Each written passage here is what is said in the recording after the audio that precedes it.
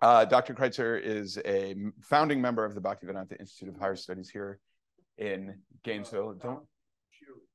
He's a founding cheerleading member of the Bhaktivedanta Institute for Higher Studies here in Gainesville. He worked very closely with Sariputta Prabhu and pursued graduate studies at the University of Florida in the history of science, receiving a PhD in 2013. And he established the Richard L. Thompson Archives with Bob Cohen and Prishni and others to facilitate access to Sariputta's work. He teaches American history and the history of science at Santa Fe College and at the University of Florida. And he will be talking to us today about a Pūrva-pakṣa approach as a contemporary hermeneutical exercise. So I'm going to talk a little bit about Pūrva-pakṣa. And we tripped into this from the Cosmo 3 workshop. Edwin Bryan was talking a little bit there at the end and wrapping up like a concluding thought. Advaita Prabhu, who taught at Rutgers for many years, maybe still does sometimes. And that sounded like a cool term. Sounded a little Italian, you know, Pūrva-pakṣa. So I like that. But he was, he gave it a little, anyways, it's something about this rich debate, this rich culture and tradition of debate within the South Asian tradition, and how the BI was entering into that. And I thought that was very soaring, inspiring. So I went to look into it. You know, what does it mean? And maybe we were trying to get together a little a journal here, just something to put out some of the work and presentations at the various conferences. So maybe that's a cool word. And yeah, there it is. We put it up. We did use it. Now, these are pretty humble projects. We're just taking, it's mostly presentations and yeah, it's mostly just the transcripts of the presentation. If someone has an extra essay they'd like to share, we'll put it in too. And we're cleaning up the transcripts. So it's just something to show someone who might be interested. This is some of the research interests of people involved with this particular project. So it's a little, you know, it's low-hanging fruit. It's easy. And I just get something on the Akashic record there, you know, of the kind of things that are going on here. And little do we know, this is a hot topic. We ended up being #1 on Amazon. We put it up there on Amazon, and there it is. You got #1 new release. How do you like that? I'll leave. Hey.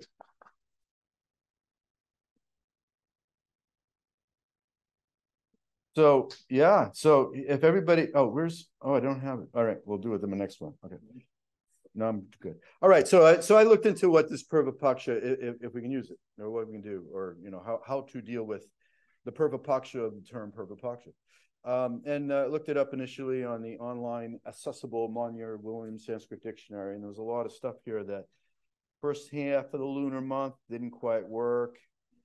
First half of the year, actionable. But this last one, all right, it's getting warm. First objection to an assertion in any discussion. The prima, I can't pronounce Latin any more than I can do Sanskrit. View or argument of any question, and have some references. So, all right, that sounds okay. Maybe there's something there. I gotta have something I could anchor it with. Besides that, it just sounded like, you know, a certain type of pizza or something, you know, that I heard Advaita mention.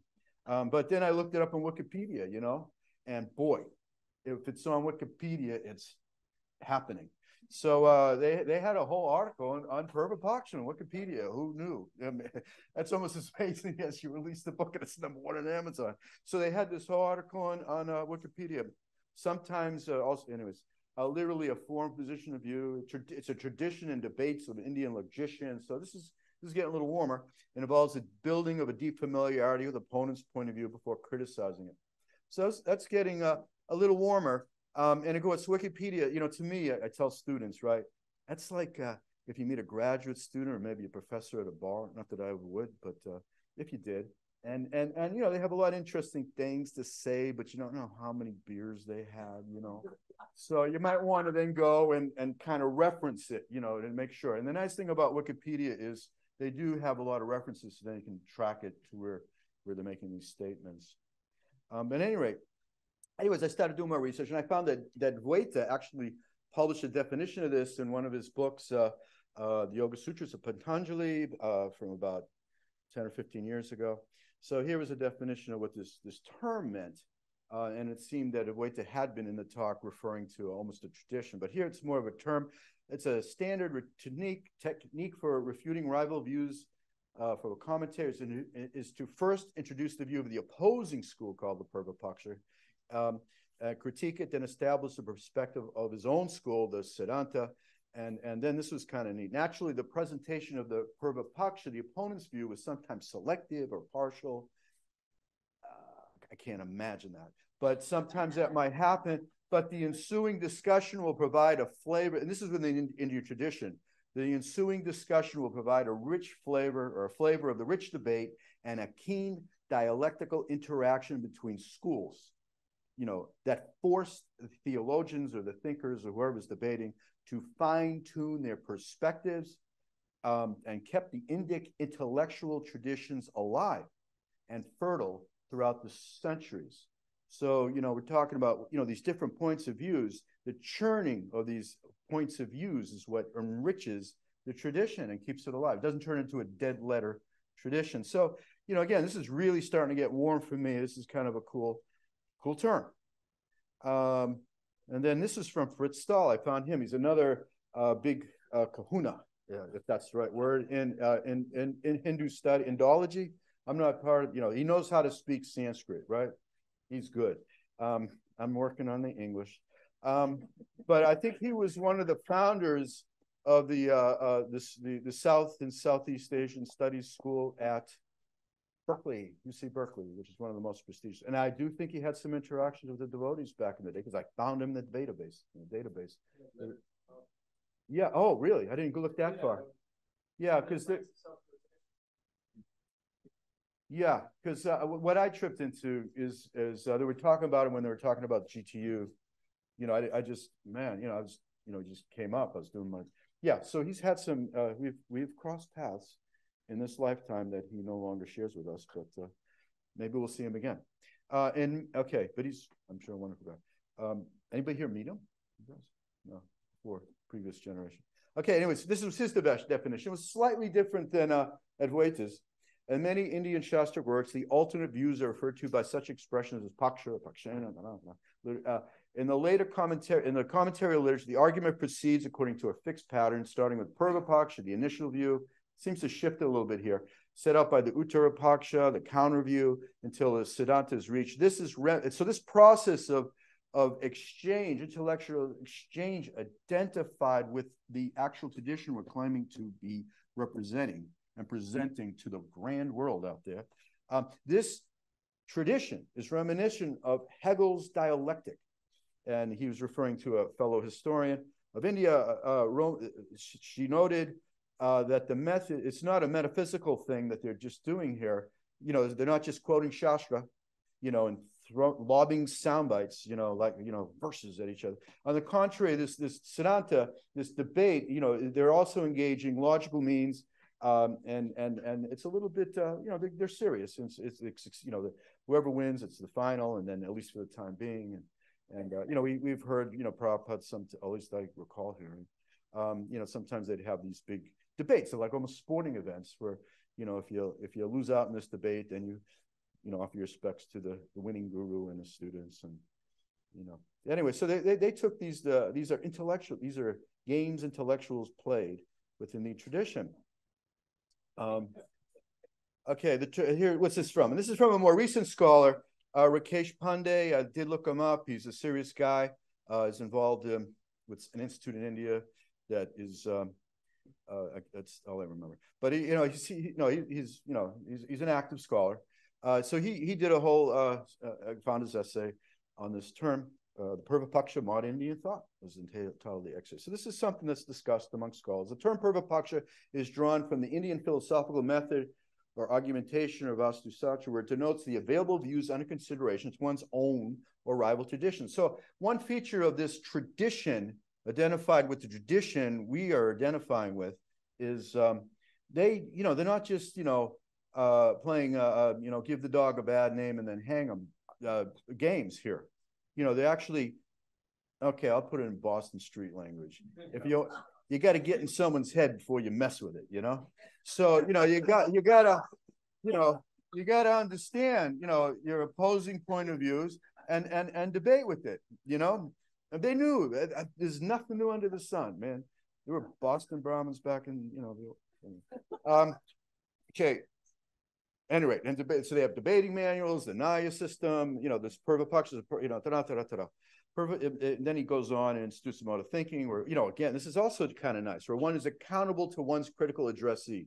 So you're not just like, you know, whoever yells loudest yells best. You know, there's a certain accountability here. In this mode, the thinking is a systematic mode of intellection in which one builds in him or whom is that word. So this is what, you know, hermeneutical context with a community of people holding shared presence. All right, this is Radhika Raman has to translate that stuff. Okay, so I looked up what this Vada-shastra stuff, you know, debating manuals, and this is from the Oxford Dictionary of Hinduism. They were debating manuals that lay down and agreed upon procedures or rules for conducting a scholastic or philosophical debate referred to as Vadas. So this was part of the tradition, you know, where, you know, this is part of the tradition we're allegedly representing, aspiring to. Pandey also says Pūrva-pakṣa can be treated as creating the grounds for self-reflexivity, and it's premised on the acknowledgement of shared conflicting and even alien elements in conversation, like in alien identities, I guess. No, yeah, I mean, opposing views, various point of views. They're engaging with these views. And then this fellow writes, oh, this is all from the introduction of the first volume of Pūrva-pakṣa that I happen to know who wrote. And you can get it online in the Look Inside feature. But all right, Pandey writes that while Pūrva-pakṣa has been largely known as the central method of argumentation in Indian intellectual traditions, you know, its operation in this philosophical knowledge system exchange illustrate what could be called a method of dialectical hermeneutics. And you know, we've been discussing that in some of these earlier talks as well. And fortuitously, I got it in the PowerPoint here too. Concerning Pandey's, you know, I'm pulling this out, his comparison of Pūrva-pakṣa to a method of dialectical hermeneutics, I found Gadamer, you know, Hans Georg Gadamer, that Maharaj brought up as a leading scholar in this Western German sympathetic type tradition. You know, this person did a biography of him, and so she's, you know, dialectic. It's, you know, its pedestrian meaning refers to this tension between opposites, you know, and churning that to get to as a method of a logical approach to truth, at least as an aspirational framing of it. But then she talks about Gadamer's specific definition or the way he framed dialectical hermeneutics. So his hermeneutic seeks not only to preserve oppositional terms, but also to reveal such a tension as productive to the very process of understanding. So sometimes having opposing points of view is not the bug, it's the feature. And it churns the process to get deeper into the topic. And it forces you to be self-reflective. What is it? Actually, I was doing there's a saying, sometimes the best sermons are the bad sermons, you know, because you're listening to this, is what the hell is he talking about? Or her, no, just the hymns. And you know, what the hell is he talking about? And then it forces you to think, you know, how would I say it? And how do you counter that? You know, forces you to go deeper. So, yeah, so that's something. And also, I would like to say, a program like this, you know, it's designed not to just come with a set of, you know, some programs can be designed like that, but this one, it's more like we're facilitating people to share their research and find common interests and getting maybe into little Pūrva-pakṣas, you know. But, you know, but something like when you're trying to design a museum, that's a different exercise. And then you know, and we have a committee that's doing that, where you try to boil it down into a message that can work for a public audience. You know, so there's different gears here. You know, now we're shooting baskets and now we're throwing the football. And, you know, so, you know, all things can be included in Krishna consciousness. All right. And then here I also found a Pūrva-pakṣa thing here, little discussion. This is from a public intellectual. He's considered a nationalist Hindu type guy, but he is engaged and he is commented on by the Academy. And actually, he wrote a book, Being Different, an Indian Challenge to Western Universalism. So he's pushing back against a sort of dominant Western framed scholarly approach to everything, but specifically the Indian traditions. And then he had a whole chapter, his first chapter, Pūrva-pakṣa, reversing the gaze. So he's trying to take this Pūrva-pakṣa type process and hey, let's use it with our framework, and look at you, too, as opposed to you just sort of patronizingly tell us, from outside the tradition what you think about us. And sure, I guess you're right. But he's a little, provocative, and that's all well and good. But he had an interesting definition of this. He's more seemed to expand Pūrva-pakṣa, the term, into the whole tradition. So I work with that. So it's a dialectical approach again. You take the argument to this and that and go back and forth. Pūrva-pakṣa tradition required any debater first to argue from the perspective of his opponent in order to test the validity of his understanding of the opposing view. And that sort of reminded me of like Krishna in the Govardhan Hill pastime, where he's arguing against the worship of the demigods as the purport, just worship, just engage in bhakti. But first he argued all the arguments why you should worship Indra. Then he turns around and defeats it. So this is part of the tradition. You have to understand what it is that you are debating or arguing, and what are we arguing? We're not just arguing to win. Oh, here we go. Let's keep it. Such debates, encourage individuals to maintain flexibility, perspective, and honesty. And then here, in this way, the dialectical process shows a genuine and far-reaching shift in the individual. Yeah, and he had some other quotes too about being self-reflective again, like we heard. So, anyways, this all sounded pretty engaging. It's a kind of cool name. Sounds Italian. Seems like a good name for a pizza, the Pūrva-pakṣa pizza. Anyway, so I went with that, and we said, what? I'm down to 3 minutes already. You're right. Yeah. So we do have them. So Pūrva-pakṣa fine-tuning opposing views. I got the fine-tuning and opposing views from Waita's, a presentation, and Pūrva-pakṣa I got from Waita. Blame him. And anyways, you can read the whole thing online or buy a book. And so that's why we use that book. But I do have 2 minutes yet or so left.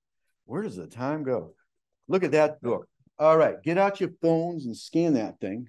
And you can, this is the new book, Viroda Parihara. It's another term, and we use that to engage this whole, and we use Vedic cosmography in a modern context. So we're sort of trying to be a bit of a follow-up to Sariputa's work and to just sort of bring this kind of energy to these debates about how to present and deal with Vedic cosmography in a modern context. Not that the cosmography is now modern, but we are discussing it in a modern context or a current context. So you can't get around that, at least for the moment. I think that's a joke. Anyway, so we got an introduction there.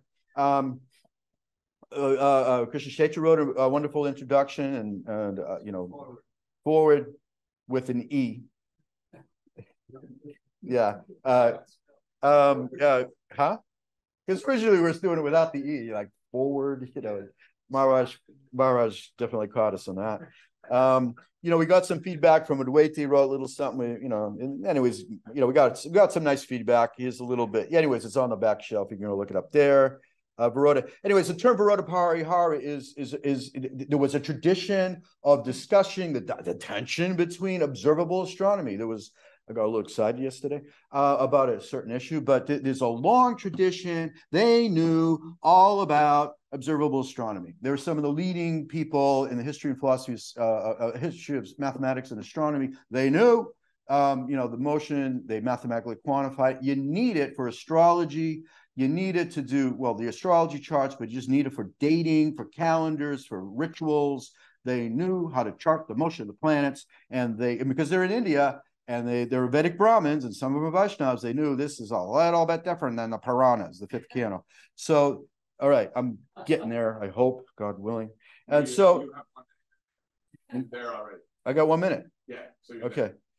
All right. So and then they knew the Puranas. They knew the observable astronomy. This is not a new discussion. That way, we put this, and it's termed Viroda Parihara, reconciling differences and revisiting, because we're reinvigorating that. And then I just want to say my last minute, there's texts of this discussion. Surya Das and Gyanaraj from the time of Lord Chaitanya Mahaprabhu. This guy, Surya Das's son, wrote a whole chapter called Removing the Contradictions Between the Observable Astronomy, Jyotisha, and the Puranas. And he used the term Viroda Parihara. There's this other guy, Pavel Aram, chief astronomer for Jai Singh. He was This work was early 1700s. He used his in English, removal of the disagreement between the Bhagavad Puran and the astronomy concerning the spheres of the earth. And he used the term Pūrva-pakṣa in his title. K. also proposed is, I only heard a reference to this. We should get this text translated. Apparently it's available in Spanish. No, Sanskrit. That he's framing the Puranic universe as described.